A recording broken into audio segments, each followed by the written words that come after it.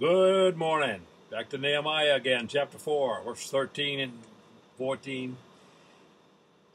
Therefore, I stationed some of the people behind the lowest points of the wall at the exposed places, posting them by families with their swords, spears, and bows. After I looked things over, I stood up and said to the nobles, the officials, and the rest of the people, don't be afraid of them. Remember the Lord, who is great and awesome, and fight for your families, your sons and your daughters, your wives, and your homes. I've seen some smart organizing going on here. I see a leader who's not being distracted by those around, but is keeping, as Alistair Begg says, the main things, the plain things, and the plain things, the main things. It is important that we as Christians, family, look out for one another. Steve Brown says, when you cry, I should taste salt. When you have a need, I should pray for it, and then act as much as I'm able. These people were up against it, but one thing that stands out to me here is that they had each other's backs.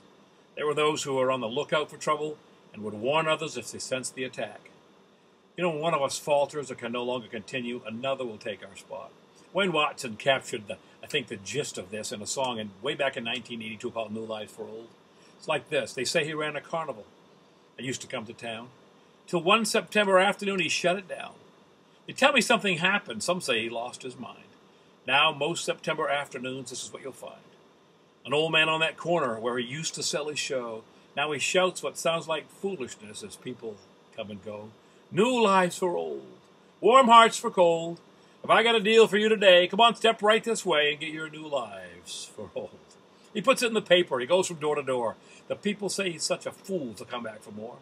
Old friends are mostly puzzled. They don't know what to say. Because ever since that afternoon, he's just been that way. It's like that old man died and someone came to take his place.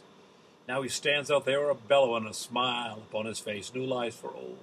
Warm hearts for cold. Have I got a deal for you today? Come on, step right this way and get your new lives for old. Remembering that story, as I once passed through the town, I thought I ought to stop to see if he's still around.